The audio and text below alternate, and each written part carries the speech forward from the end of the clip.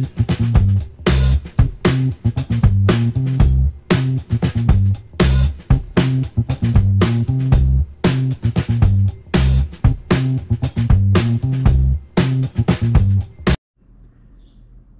YouTube, Jay Kilroy back in the shop. Thank you for stopping by on this rainy day. Got a little project here. Got a tool holder, shaper tool holder for the sharp-eyed. You will recognize this as an Armstrong number 48. And it has a 15/16 bore. Don't ask me why. I know why, because Armstrong sold a 15/16 boring bar. I believe it was the number 11.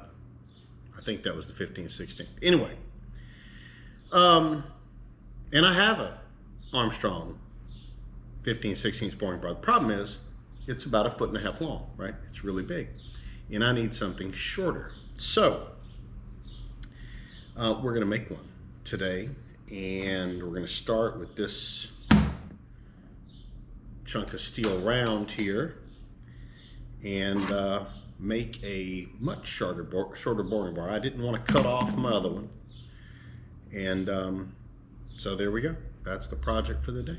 So we're going to start this project the way so many lathe projects are started. We're going to face off and center drill both ends of the work.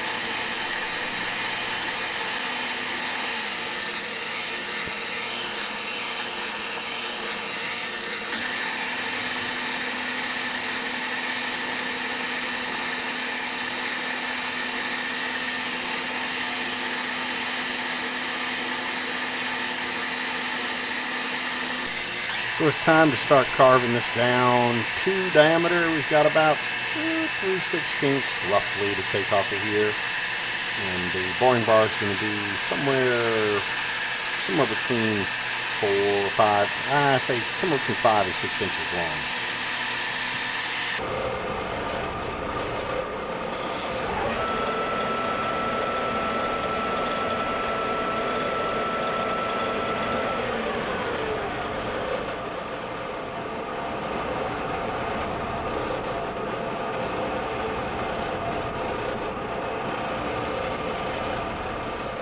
So I've decided to leave a little bit of a boss on the back here.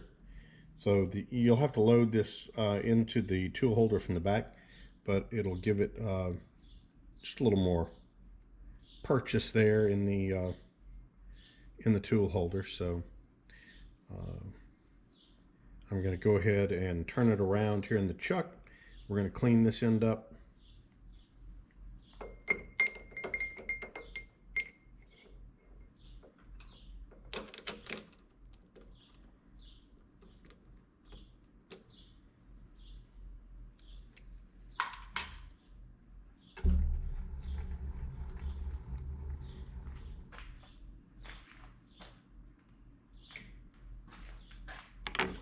This is to no particular dimension, just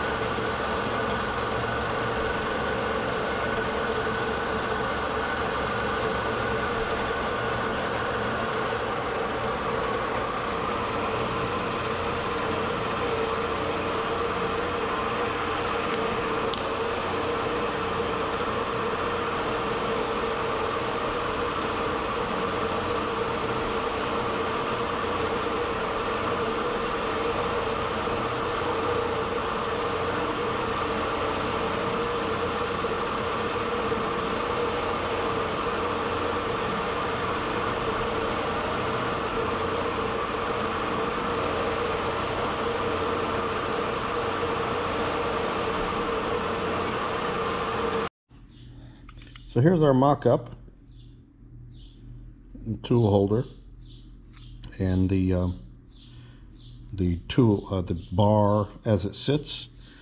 This is our tool blank, piece of M42 high-speed steel, 1/4 inch. It's going to be right down here.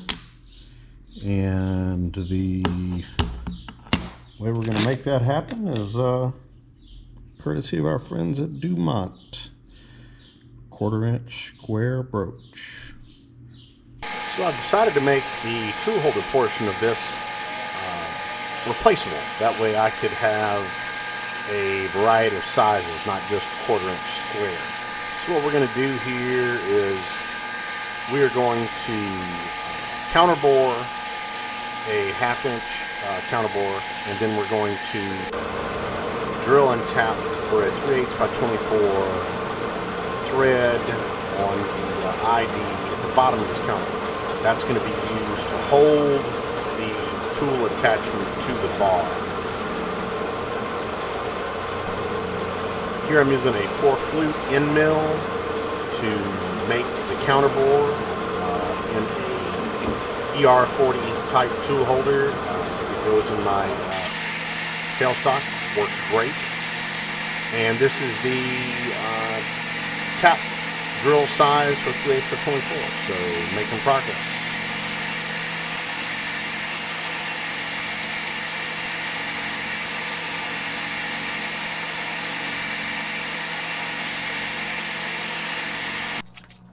Here we're going to tap the hole, and all I'm really doing is feeding that tap in manually and just turning the chuck by hand.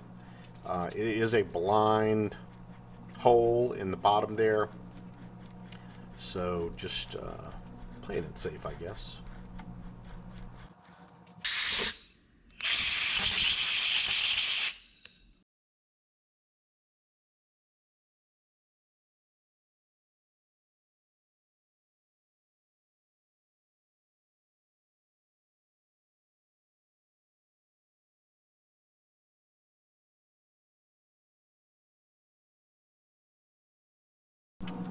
Okay, now we're going to start on the tool holder portion that will screw into the end of the shank.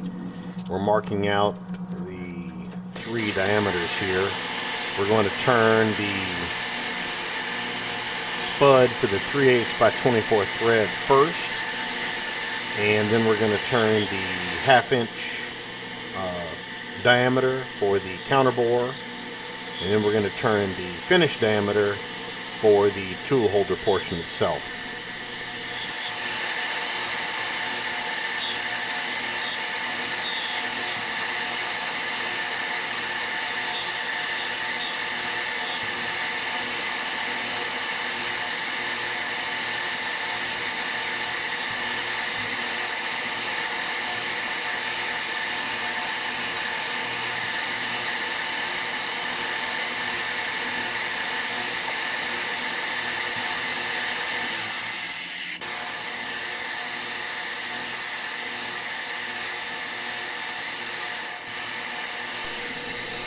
Now this is going to be the last pass for the diameter for the 3/8 by 24 thread, and now we're going to start on the 1/2 inch portion for a total distance of 300 for the counterbore.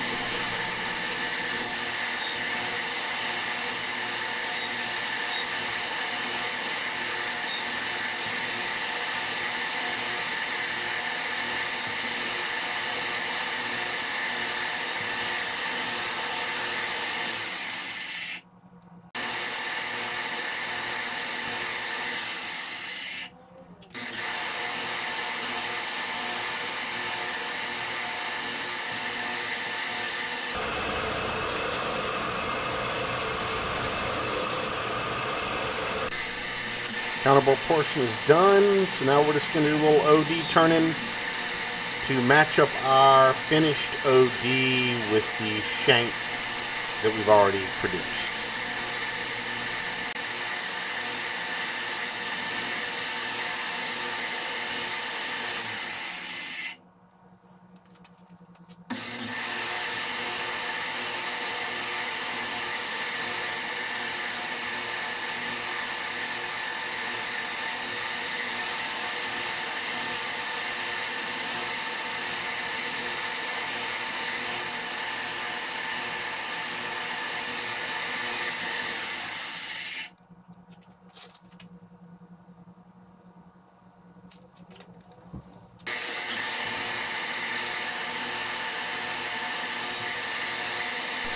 So we finished all of our diameters. Now we're going to be kind to ourselves and chamfer all these sharp edges so I don't cut myself. And then we're going to cut a relief groove for the 3/8 by 24 thread.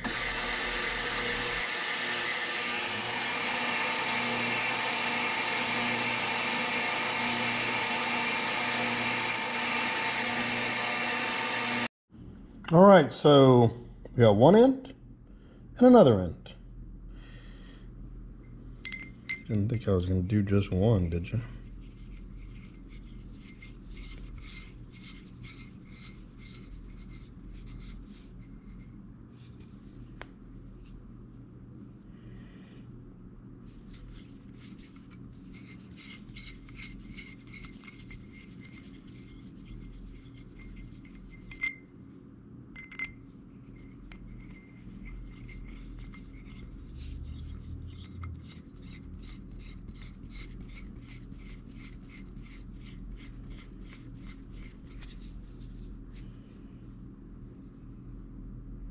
There you go.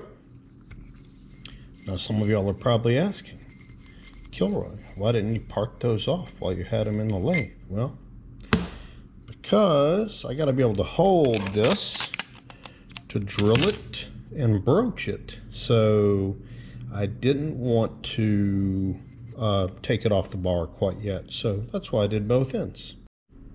All right, so with the mill, got my workpiece here in the Kurt with a couple of Starrett V-blocks here, match pair, holding it in the vise. I've gone ahead and used my center finder, my edge finder, to pick up two edges and find the center of this workpiece. And anyway, so we're going to go ahead and hit it with a 3/8 inch spotter, just nick it, and then drill our pilot size for our broach.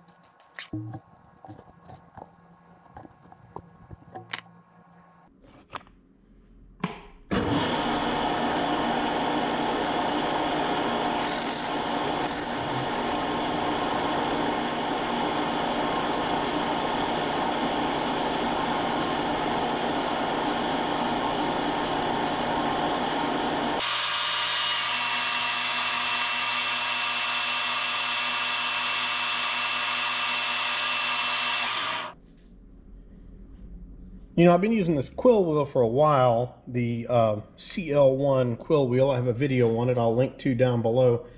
And this is when you really appreciate it. Pecking and drilling like this, the quill wheel just really does a great job. And nobody's paying me to say that, so. All right, got that side done.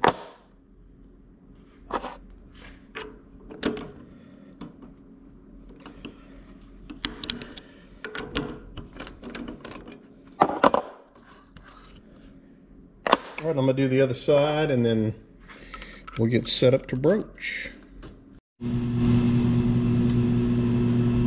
All right, so there you go. A boring bar or a tool holder for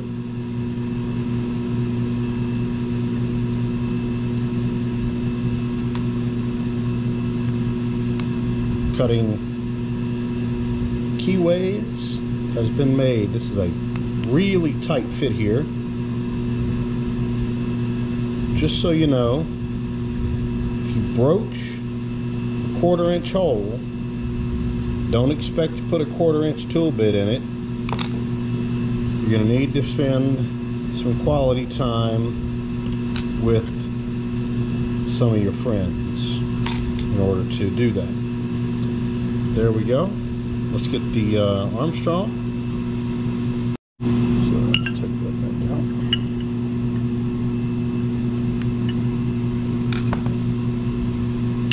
Man, that's tight. I mean, a tight fit's what you want. So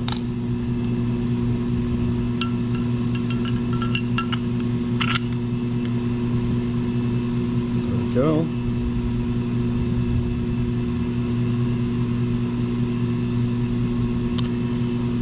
What I need to do is I need to mark it. I need to mark this in line with the tool bit so that I can line it up with the tool.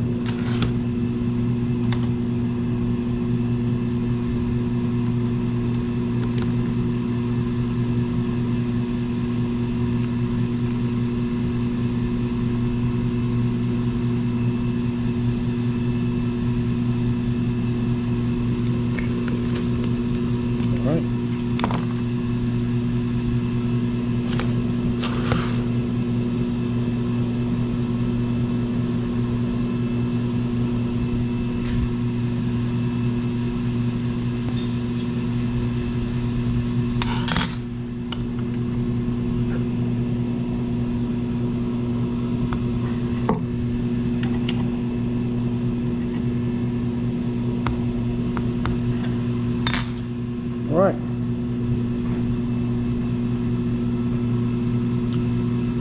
Looks pretty good. I think that'll work.